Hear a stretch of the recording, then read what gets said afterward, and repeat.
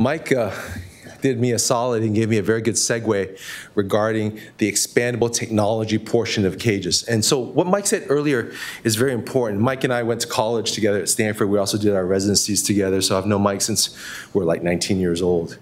And one of the things Mike has always impressed me about, and we used to talk about a lot in residency when we were sitting around waiting around, we'd like play Super Nintendo in the call room and stuff like that together, is we would say stuff like, you know, the thing about surgery is like the people who are fast go slow. And that's a weird statement, right?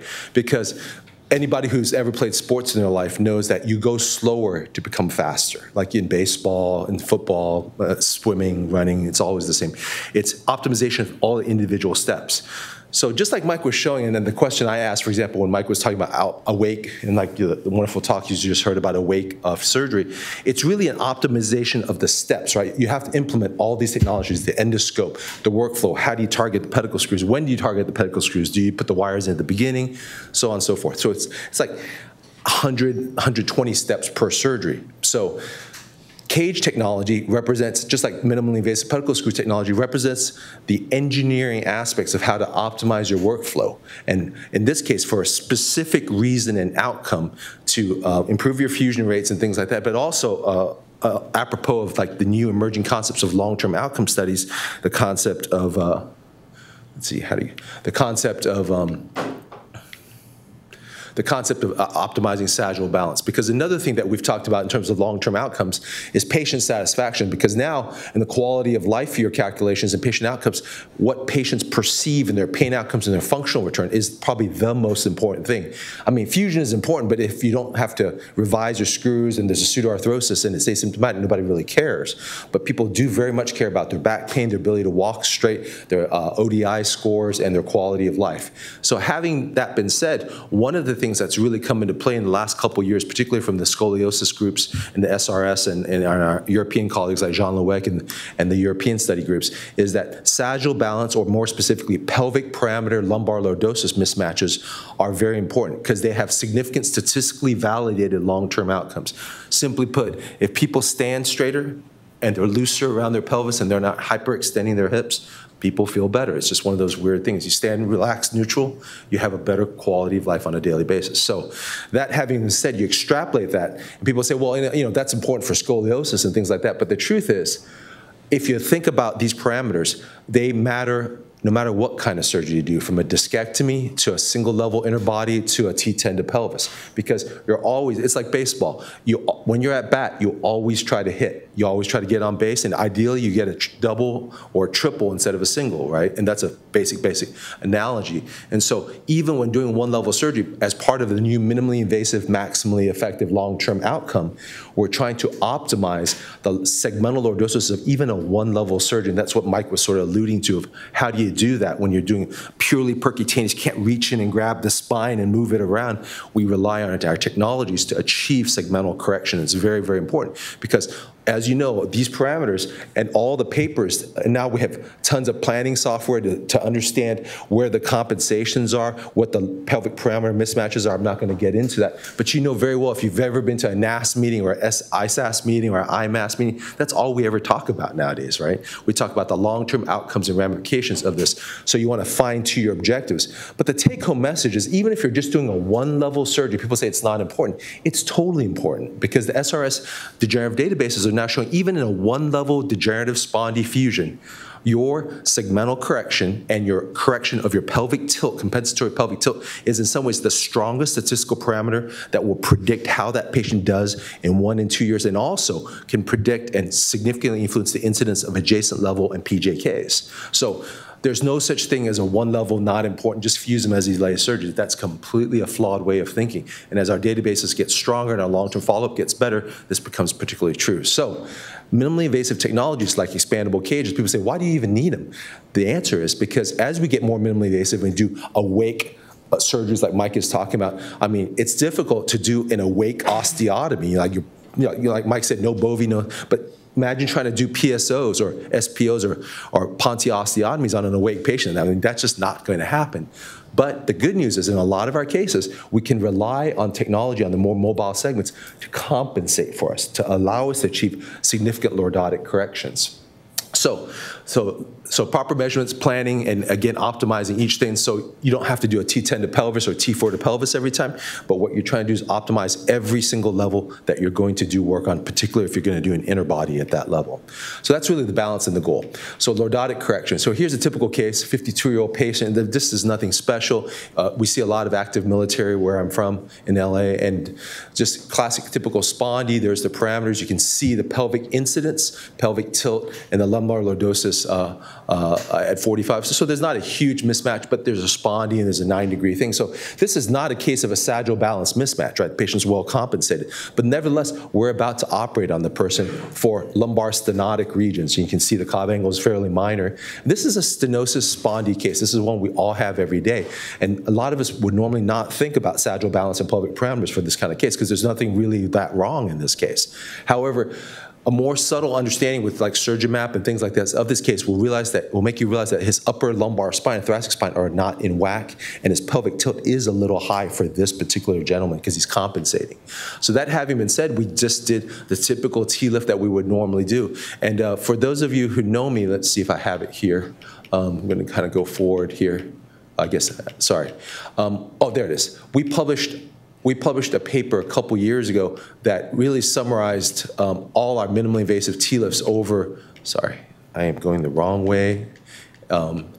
Summarized all our minimally invasive T-lifts for the last 8-9 years, and we've been doing them since 2003, since the very beginning. And one of the things of our paper that we published in Neurosurgical Clinics with 4-year outcomes in 190 patients was that, just like Mike said, there's cost savings and things like that, but unfortunately, when we're doing static cages for a long time, minimally invasive T-lifts, appropriately, like Chris Shaffrey and all these people criticized minimally invasive T-lifts because it's kind of a flat back operation. We're getting about 3 to 4 degrees of lumbar lordosis on a typical minimally invasive T-lift static cage, and that long-term is suboptimal because we believe that that is not the best thing in the world. So one of the things as we added it to our mix was this concept of using expandable technology just to optimize a single base hit type of operation. And so here you can see a typical water flow of the fluoroscopy, and yeah, there's a lot of fluoro at the beginning, but we put in an expandable trial, expandable cage, and here you can see, as it kind of read like a comic book going across, you can see this is an example of an expandable interbody cage technology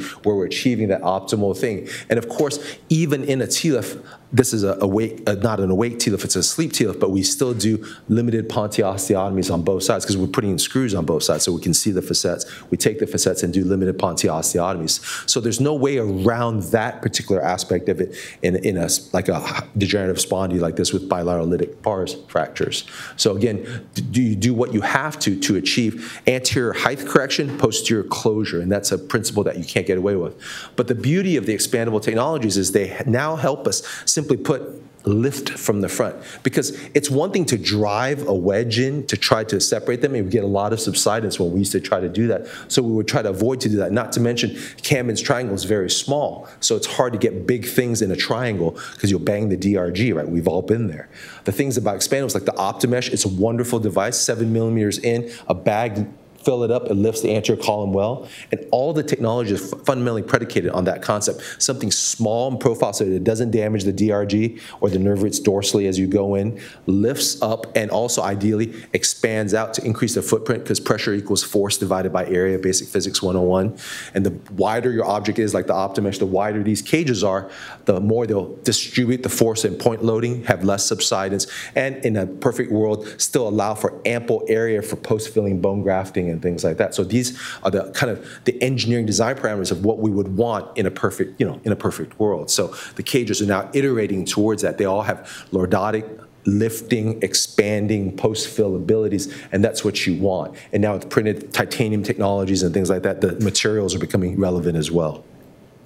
So, oh, I'm going backwards again, sorry. This thing. And so there's a perfect example of what this looks like. So 11 millimeter type expandable cage, 10 degrees, and we achieve, you can see it visually, intraoperatively with small Ponti osteotomies, facet osteotomies, we're achieving, or like a Schwab type 3 osteotomy, we're achieving those kind of corrections. So that way when I leave the OR, I know I didn't get 3 degrees, which is not awesome, but 10 degrees, which is still probably a little low for L4-5, but at least it's better than 3. And so that's what we've been trying to work towards, and that's why these cases there. And then you can see the final thing. You can see the lumbar lordotic correction.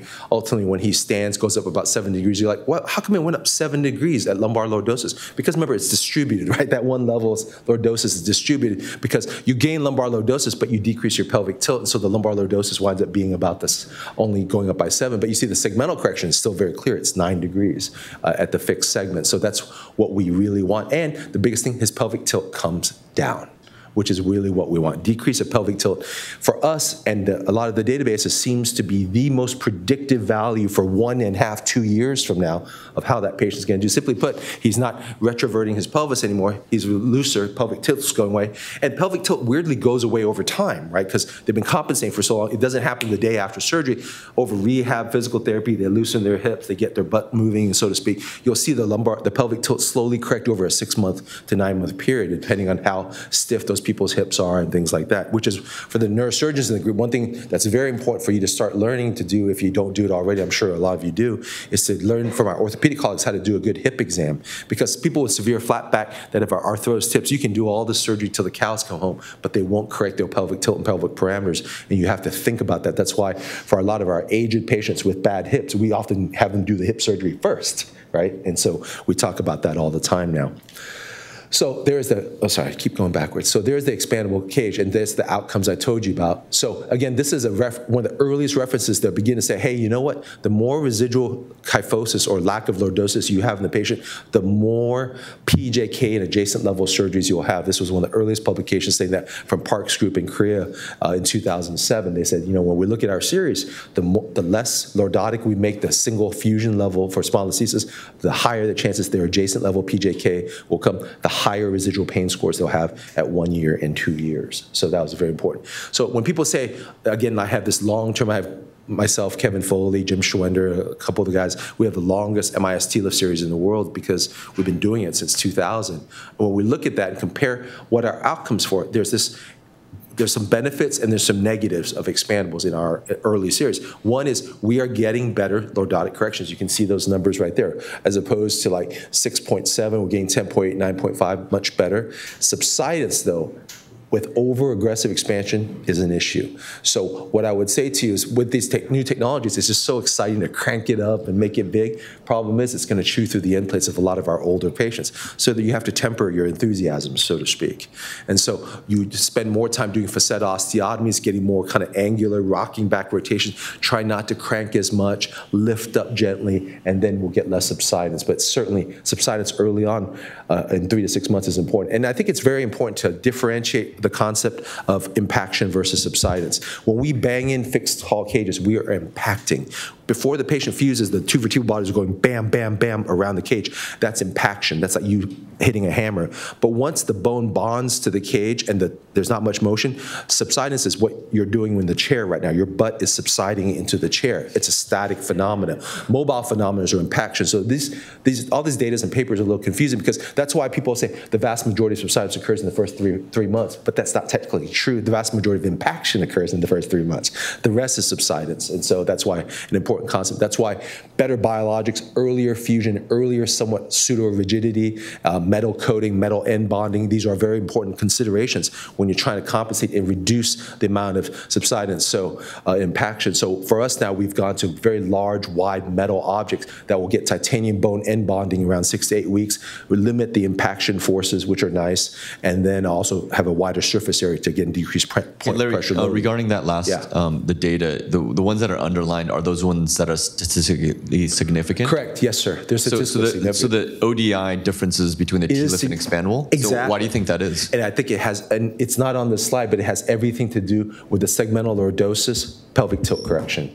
And it's not on the slide, but anytime the pelvic tilt really truly changes, those patients' ODI scores, statistically P.001, do much better at 1 year. In other words, if we see the pelvic tilt change, those patients do much better. That's a simple statement, but statistically extremely true in our limited experience. So, and that's the concept of, again, making every single surgery you do at least a double or a triple, not just shoot for a single, because you'll help your patient, you'll help the next guy who has to do the PJK surgery, so on and so forth.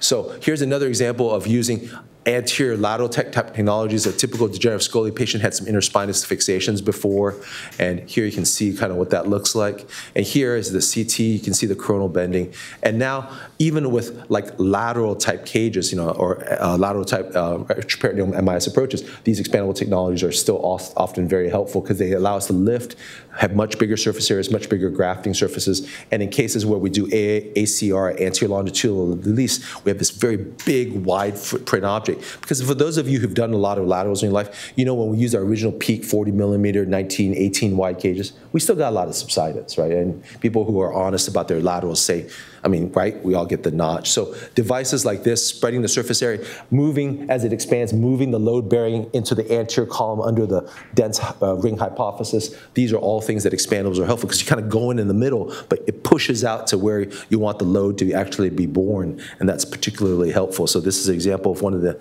other cage companies and the expandable technologies that are implemented. The other thing too is very nice is as you expand, the vast majority, there are a lot of companies here today, I'm not going to give names, but they all have a post-fill technology. Post-filling turns out to be very important because you can fill in and around the cage. It's sort of like rebar, it fills the whole area. Here's a video of us getting about 15 cc's of graft after the fact into the interbody space through a large funnel, about 12 to 15 cc's. And you have to think about the biologics you use. They have to be relatively flowable to go through like a 5 millimeter cannula, but nevertheless, post-filling is something that you see us doing here, and it's a big part of this concept. Just like Mike with the Optimesh, post-fills it and gets it to its final size and it interdigitates, and that's a really big part of that expansive type concept. And you can see the post-expansion filling, and that's a graphic demonstration of some of the things you can do with many of the systems that are now available out there, that post-filling packing, and here you can see the screws going in and so on and so forth. And so there we have there. You can see the corrections and things like that. So large ACR, anterior column release, screw pin fixation, posterior instrumentation, and these are the type of things we're achieving. So a final case, kind of a typical, again, spondy case, and you can see the type of technologies. Again, you cannot get around or cheat. You still have to do some type of Schwab osteotomies, determine if the concept is fixed or not. ACR, finally, in conjunction with expandable cages, is a way of achieving great correction instead of doing PSOs for non-rigid segmental corrections. And this is an example of when you do an anterior longitudinal ligament, how you can lift it up. And also, to Mike's point, workflow. We do front-back surgeries, and even in a lateral position, we now do single stage, right? We put the pedicle screws in a lateral position, we put the lateral cage in, all in a single stage with image guidance and things like that. So that's kind of what the setup looks like. You kind of have the OLIF or the ALIF retractor on one side, and then you have your pedicle screws and another dude standing on the back side of the patient.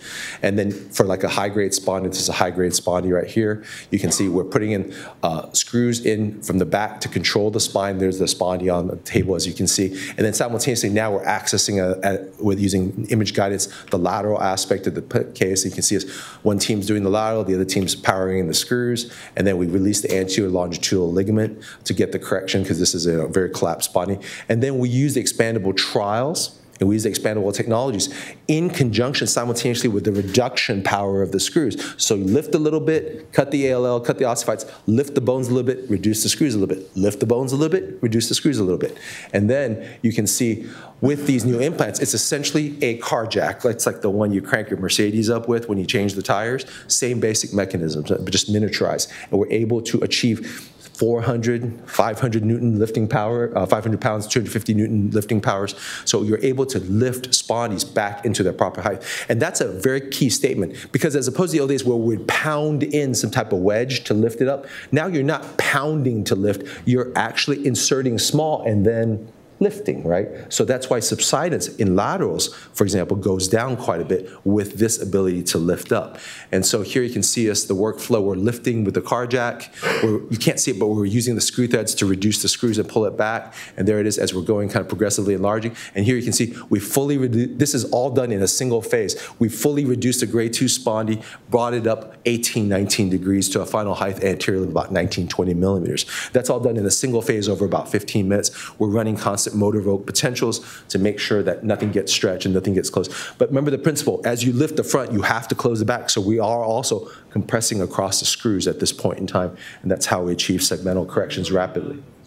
Huh? What have you done with that? We've taken them both, David. We took them both. Because this is a posterior approach, and like, even though you just see us putting screws in the back, we do these like kind of down and dirty IAP osteotomies, if you will, and then we'll come back and clean up, of course, afterwards. But in terms of the correction, we'd like to have anterior and posterior control. But like I said earlier, you can never cheat. You always have to do some type of Schwab posterior facet osteotomy, whatever you want to call it, Pontes, PSO, Smith-Peets. Yeah, so we put it in right about the time we put in screws. The JMCD's going in, the wires going in, because that literally, then we slide a retractor kind of right over those, and we're looking at them, right? A tube, right, and then you go bam, bam, take the bone, and that's, for example, where we get the bone for the front, right? So we grind that up, take some crest, stick that in the front of the cage. So exactly right. So Dr. Pauly is right. You can never cheat. We can just optimize, improve workflow, better technology.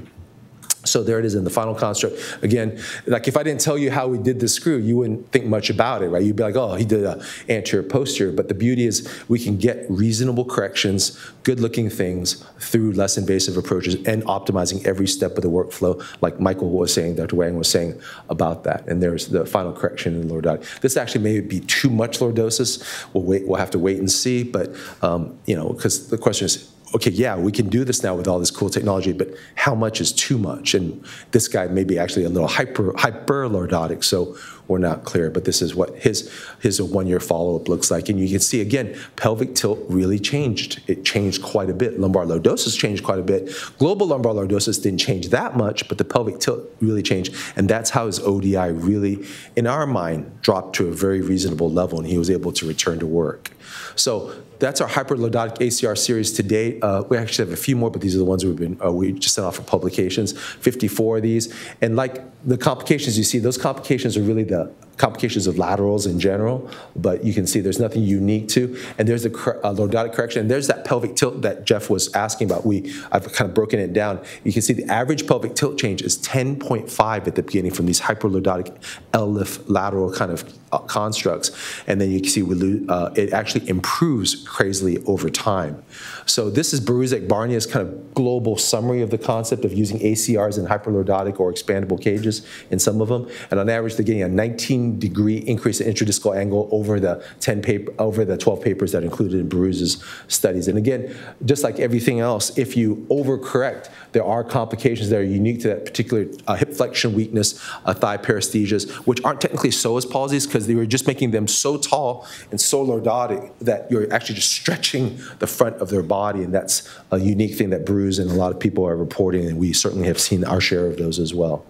Finally, if you look at the anterior column of realignment, you can see a paper here, has very similar results when Baruz and the ISSG groups published. They say that overall, in non-rigid deformities, when you have the ability to access one or two disc spaces, the overall pelvic tilt and sagittal balance parameters were very similar in terms of the corrective ability, with, as you would expect, significantly reduced overall global complication rates, because PSOs, even in the master's hands, is still a bloody, difficult operation that takes quite a while. So whenever possible, we look for open, non-rigid spaces to do these corrections for in longer constructs as well. So in summary, if you look at anterior column resection with laterals and hyperlordotic cases, now with these expandable technologies to decrease subsidence, decrease impaction forces, we are able to do pretty significant corrections. In others, we can take, like, for those of you who have been doing lateral for a while, a lot of the early cages we used to use, they were very tall, but they're kind of flat, right? Like, I mean, let's just be honest, right? I had a lot of wonderful X lifts, L lifts that were kind of tall and flat. We weren't that good at it. Just like Dave Pauly said, we felt so good about getting the lateral cage. You're like, woohoo, this guy looks great. And then a year later, like, dude, that dude's flat as a pancake, you know? But these are the ways we begin to refine our understanding of these approaches and to get better outcomes. And then again, in our hands, the SRS's databases and some of the other papers I've shown you, we know there's a statistically non-significant correlation between, non-significant overall outcomes, but in the lateral study, it's very statistically significant for us.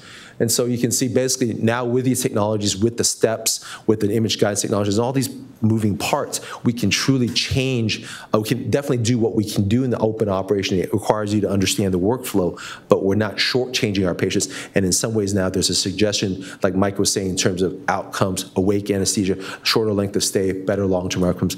These approaches and these technologies may actually be benefiting our patients to optimize segmental correction and therefore short, midterm, and long-term outcomes. Thank you.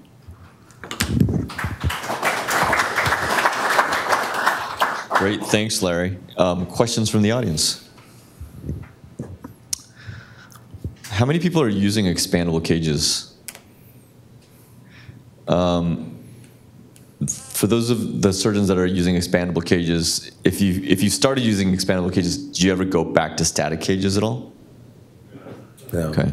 That's what I've seen, actually. You know, like, in all honesty, I was a late adopter to, I'd say relatively late, to expandable cages. Yeah. But I would say that once you actually start using expandable cages and see sort of the advantages of using expandable cages, you probably don't go back to static cages hardly ever, right, Larry? And I think the reason a lot of people went back to non-expandables was that subsidence issue that I showed. A lot of my colleagues who were kind of that first adopter group, they all went back to, many of them went back to static because they saw a lot more subsidence, and also the cost issues are significant. These cages are 2 to 3 times more expensive than a fixed plastic or a fixed piece of bone, you know, so to speak. But I think there's a variety of reasons. But I myself, when possible, try to. But yeah, Dave. Dave, would you mind pressing? There's a microphone. You have to press the button in the front. Got it. Okay, so I have a revision practice. I think to get into my clinic, you have to have had 3 or 4 surgeries done badly, That's awesome. or that they didn't turn out well. I want to be you. Yeah, right. No. So one of the challenges for me is I never want to put something in that I don't know how to take out. So true. So tell me, on those 3-4% of patients who don't heal well with an expandable cage, how do you revise them? I have 2 words to say for you, Dave Polly: artificial disc, baby. Because it's as hard as taking out an artificial disc. Yeah. Especially those lateral expandables. I've had the pleasure of taking out a few of those now. Yeah, it is a total suck-ass, horrible experience. And the expandable T-lifts trying to take you out from the back, I don't. So what I've humbly learned, David, is if I have to go back on, like some of the expandables, I'll just get my vascular surgeon, we'll come back and do an ALIF approach, take it out. Because the simple answer is when they're expanded up to like a height of like 13 or 11 even from the back, and they're shaped like this, there's no way you're getting it out. There's no way. Not without traumatizing a lot of nerve roots along the way. Yeah, so we've had some where they've settled so bad that we ended up having to do PSO to get the sagittal alignment done. Totally. And with a PSO, you can get the cage out, but short of a PSO, it's a real bear. Yeah, that's why we've just said screw it. We've gone back.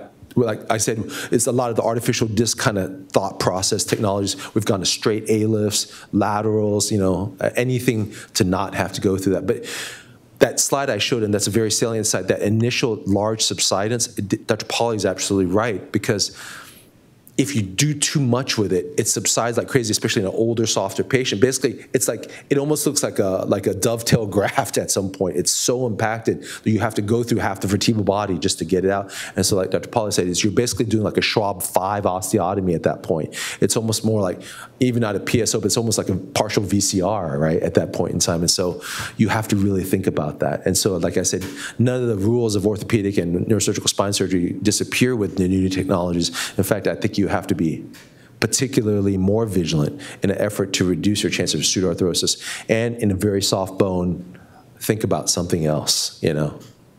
And I would compliment you on your bone graft comment, and that there's pretty good data that you got to get 30% cross-sectional area of the disc to heal. Totally. And if you only cover 30%, it's not all going to heal. Yeah, especially if it's a plastic cage, right? I mean, you know, it's not magic. Yeah, and so I think that the biggest revision strategy that I have to deal with is people who did a Treffen discectomy on their T-lift unilaterally and didn't really clean out the disc. Absolutely, and that, as you know, is so much, David, a function of BAP. You know, over a decade, a lot of us became those kind of surgeons, you know, because of BMP magic, so to speak. And, well, you know, I like Harry Potter, but there's really not much magic in the real world. Do any of the surgeons use peak static peak cages anymore? Dave? Of the surgeons that have used static peak cages in the past, have you ever experienced retropulsion of the cage? Yeah. Or migration? Yeah, sure. Hands. How many people have seen that? Okay. So I think one thing that I've been really interested in is so the expandable cages, right? So you make your annulotomy and you put in a static cage like a P cage that doesn't have a lot of surface area. Yeah. It just pops out like a seed within a orange when you try to squeeze it out, right? And I've seen that before. So I've revised maybe at least 3 or 4 cases like that. Yeah. For expandable cages, I mean, the interesting thing about the technology is that when you put it in there, so you have an annulotomy and it expands out, right? Yeah. And just like you guys were saying, it's impossible to take out, right? But it's almost impossible for it to actually retropulse. Yeah, that doesn't happen. They subside, but they rarely walk backwards. So then what are your thoughts on standalone cages that are stable? Are you really going to make me answer that up here? What do you want your batting average to be? Exactly. Well, talking about batting average, the best thing in the world is to do one case, never operate again. You have 1,000. You have 1,000 batting average, right? But the truth is, I think that the less you do, sometimes the more you pay.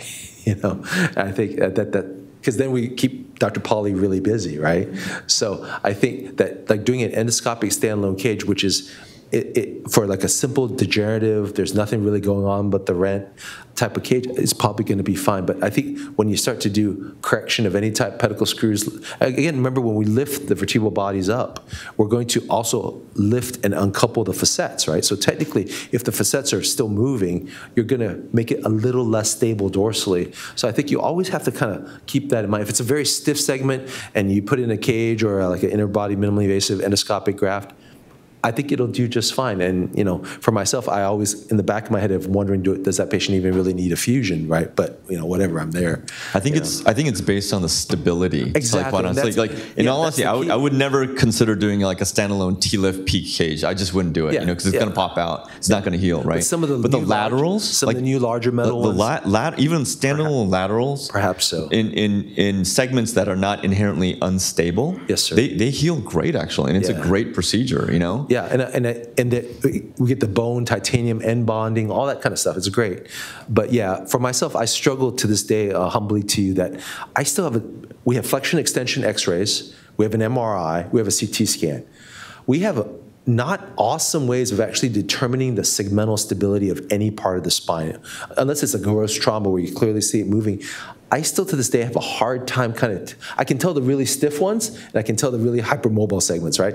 It's the tweeners I still sometimes guess wrong on, and that's my own, my own personal journey that I'm still struggling with, because our ability to diagnose, to your point, segmental stability and the degree of or lack thereof is still poor. And that's why we looked at standing dynamic MRI studies for that kind of stuff. We now look at SPECT CTs for inflammatory markers and things.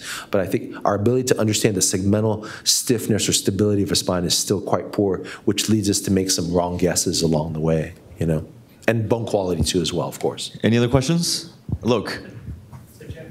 I'm sorry, I don't have much experience with expandable cages, but then are you saying, if I understand you correctly, that for an L4-5 spondy, you think that you can just do an endoscopic expandable cage from the back and get enough stability, and that's it, no screws? No, that's not what I'm saying. I'm going to give that a big hell no. Okay, a big look, don't go do that, dude. You've got 102 batting average right now, right? Let me classify this though. Wait, let me just classify this, because that's a really interesting point, Because I personally think that it's based on the stability of the implant, right?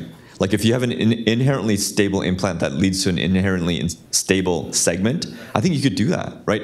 So currently at this point in time, I think the cage technology, we're not there yet. Not yet. But take a look at the bag of bones, right? Inherently, is that stable? I mean, and the techniques that we do for MIS surgery, where we impact the intervertebral disc space with bone, it makes it inherently stable, right? Even if we just fill it with just bone. Beanbag. Beanbag. It's like a beanbag. Like when people have floods, what do? They bring in bags of sandbags and they put it down and it's impenetrable, right? So it's similar to that. So I think that my personal opinion is this. Like I believe that expandable cages right now, it started off with this. It was a car jack. right?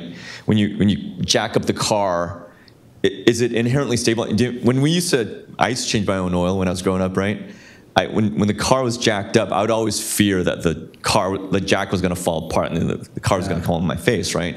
And I think that as we get into more advanced type of expandable cages that have more stability, I do believe that at some point that we will be able to do some standalone expandable cages, because in reality, I think it's the screws that's causing the most of the pain, even for like inpatient or outpatient cases. Like, because we all know when you do a standalone cage, like the lateral cage, patients are like, they have no pain, very little pain. It's sore right on the incision site. But when you introduce the pedicle screws, they're very painful. It's really difficult to get that 50% of that other population. It's really hard to get those patients home the same day, you know?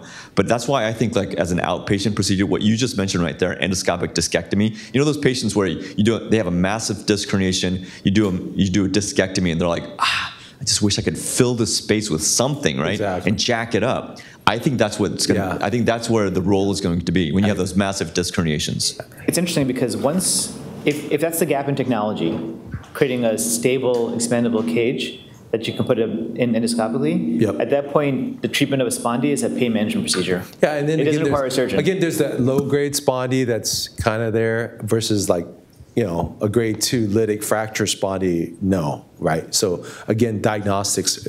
For example, it's funny you said that car jack analogy. You know, we had a series of earthquakes in Southern California recently that you heard about with all the aftershocks. Only one person died. Did you know that? And the person was working on his car. They found him crushed under his car. The car jack had kicked out. I'm going to use that. What an unlucky bastard, right? He was working on his truck. He had the car jacked up, and they found him a day later crushed under the truck. It's the only recorded death from this recent series of earthquakes in Southern California. So there you go. You know what, Alok, you brought up a really good point, because Dean and I were just talking about this yesterday, right? Like endoscopic technologies and things that you think that as surgeons, we just kind of tend to poo-poo. The same thing happened with, like, the cardiac surgeons, right? Same thing happened with the cranial surgeons doing endovascular work, right? So if we don't do it, these type of minimally invasive, like, needle-based procedures, someone else is going to do it. Because the pain management doctors are more familiar with that anatomy. Absolutely. Right. It's just transfemoral epidural steroid injections, the exact same approach as a TLIF. Do you know what I'm saying? So I think that as these technologies advance, we have to actually take control of those type of procedures.